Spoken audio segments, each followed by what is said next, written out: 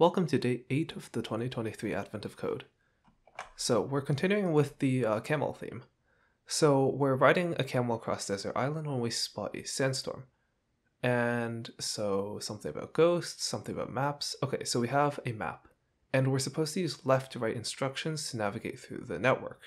So this is a graph theory problem, except as you'll see there isn't really too much to the graph theory side. There's no pathfinding. After examining the maps for a bit, we find two nodes that stick out, 3A's and 3Z's.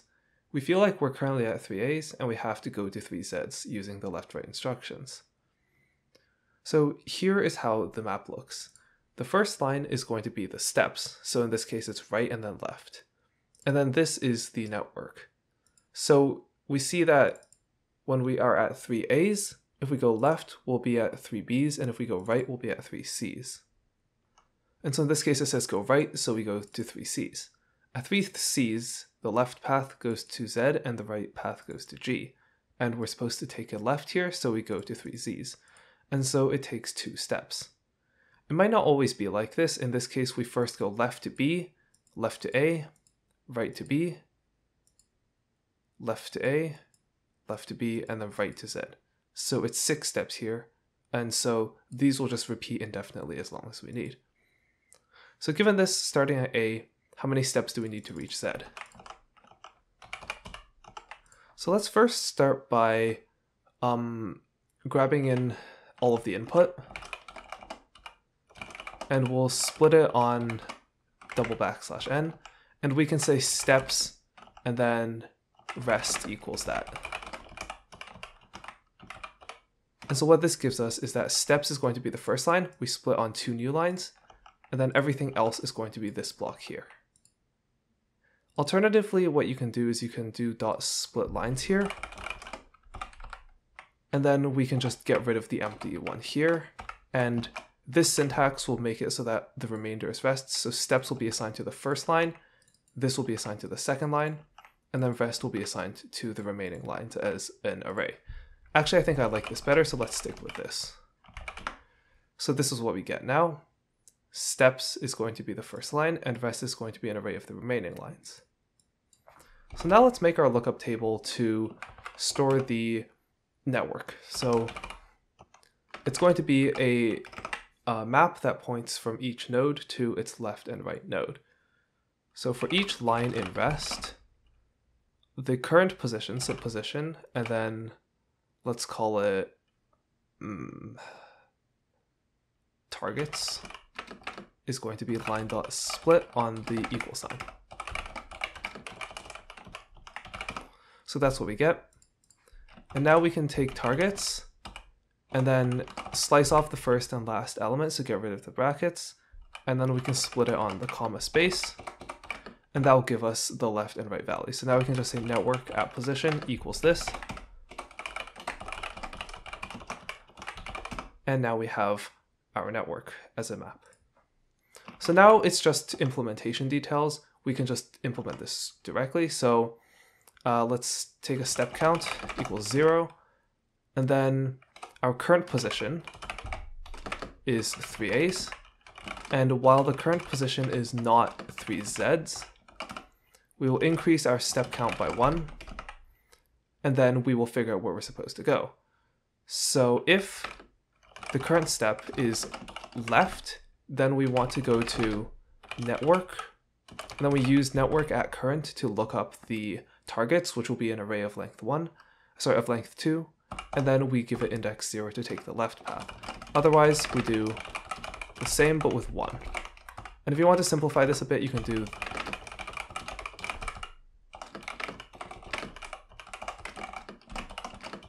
like this. And if you want to simplify it a bit more, although this gets a bit confusing, you can do R instead and flip the condition like this. And then since true is considered 1 in Python and false is considered 0 for basically all intents and purposes, you can actually just do this. However, this is a bit weird because you shouldn't be using a Boolean value as an index. So I would recommend this as the simplest you get. And the last thing you need to do is rotate the steps. So after we're done with the current step, we'll move it to the end of the step string because we might need it later. And so we can just do steps is all but the first element plus the first element itself. Because it's a string, so these will both be strings, and when we add them together, we still get a string. So now let's see what we get. And this gives us the answer for part 1. Now let's take a look at part 2. So the map isn't for people, it's actually for ghosts. And so, we notice something curious. The number of nodes with names ending with A is exactly equal to the number of nodes ending with Z. And so if we were a ghost, we'd probably just start at every node that starts with A and follow all of them simultaneously until they all end at Z. And so in this example, we have 2 nodes ending with A, and then we have 2 nodes ending with Z. And so we begin at 11A and 22A together. We go left to 11B and 22B together. And then, etc. You can read through this. Eventually, after 6 steps, we end on 11Z and 22Z together. And so simultaneously, we start at every node that ends with A, and we want to see how many steps it takes until we reach nodes that only end with Z. And so, intuitively, you might think you can just simulate this again directly, but long story short, it will take you too long. So I can't exactly explain how to judge this. In fact, I didn't even judge it. I just tried simulating it and it took too long, so I just gave up and tried a different approach. So let's copy the new test case here. So we're going to change this up a bit. What we're going to do is we're going to, instead of simulating all of them concurrently, we're going to simulate them separately. Now, this doesn't directly tell us when all of them will simultaneously be on Z, but I'll show you how to combine those together at the end. So let's do it this way. So the keys that we are going to start at, so let's call it positions, is going to be each key of the network. So this iterates through the keys, which are all of the valid positions.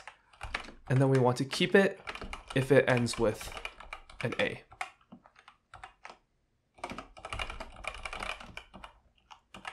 And so this is what we get. There are only 6 positions, but the combination of trying to wait for all of them to end at Z will take forever. So now we're going to, for each one, simulate basically the cycling. So let me show you on a whiteboard. So basically what we're looking for is the first ghost will start at something that starts with an A, and then it'll take some number of steps to get to something that ends with Z. And then after another amount of steps, it'll go to something that ends with Z, and then another amount of steps will go to something that ends with Z, and eventually it will go back to the first Z that it found. And so this gives us a cycle. Another ghost might take a different amount of time to get to the first Z, and then it might also have a different length of its cycle. And so eventually we'll be able to combine these together. Now, there might be a way to combine this general case together, but at the end I'll show you that it's a bit more simple than this. But this is essentially the idea that we're going for. So what we're going to do is, for each position, let's do for current in positions and then just modify it in place. We're going to keep an array of cycles, and we're going to keep the array containing the actual cycle length of this current position in an array that we define within the loop, and then at the end we'll just do cycles.append cycle. So now let's fill this out.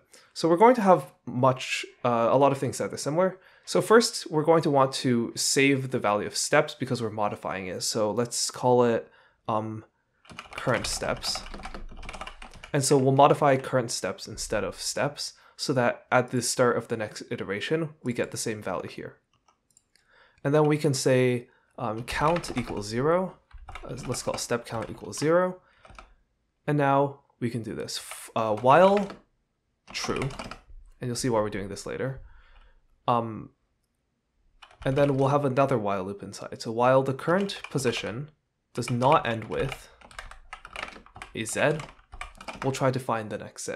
So again, we'll increase the step count by 1, and then we'll advance it. So current equals network at current, and then we'll do the same trick. So 0 if the current steps at index 0 is equal to L, and 1 otherwise.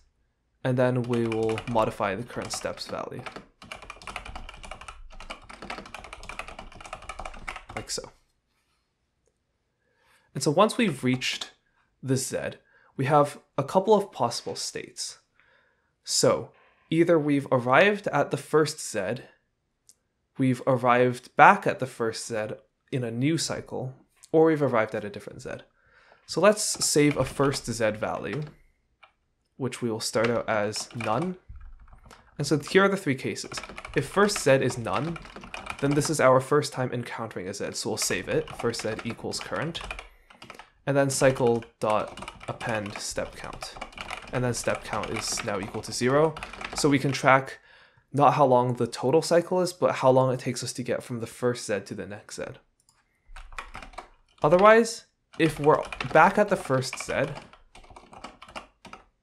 then we can do cycle.append step count, and then we can just break from this loop because we've already arrived back, so that would be we've taken this path here. So once we take that, we can break out of this loop. Finally, if neither of these are the case, then we've arrived at some random Z in the middle here, like these, for example. We don't need to care about those. And we can also just move this out here just to make things a bit simpler. Like so. And so this is what we get for our cycle values. And sorry, I've made a bit of a mistake here.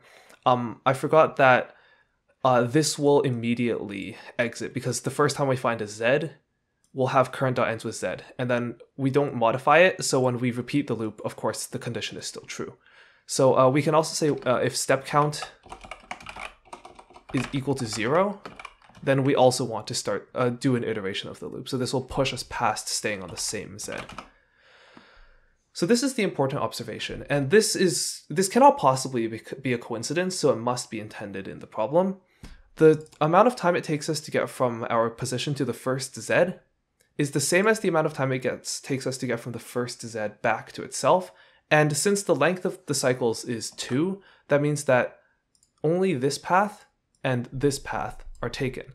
So there is no intermediate Z. And so for all of these cases, essentially all we're doing is we take X amount of time to get to Z, and then we take X amount of time to get to Z again. And so notably, this just means that any valid state must be a multiple of this X for each X. So for the sample case here, what that means is that the valid state must be a multiple of 2 and a multiple of 3. And so this is the LCM operator. So we're just going to make the assumption that the output will always look like this. Please let me know if you find a case that doesn't satisfy this, but this cannot possibly be a coincidence. So let's just say nums equals cycle 0 for cycle in cycles. And now we just want to take the least common multiple of these.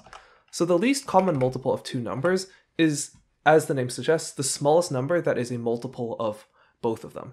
So for example, if we have x is equal to 10 and y is equal to 15, then although 150 is a multiple of both of them, which you can get by multiplying, it isn't the smallest one. The smallest one is 30. And the way that you can most easily find this is by just taking their product and then dividing it by their greatest common divisor, which, as the name suggests, is the largest number that divides both of them. In this case, that's 5. So 150 divided by 5 is equal to 30. So that gives us our LCM.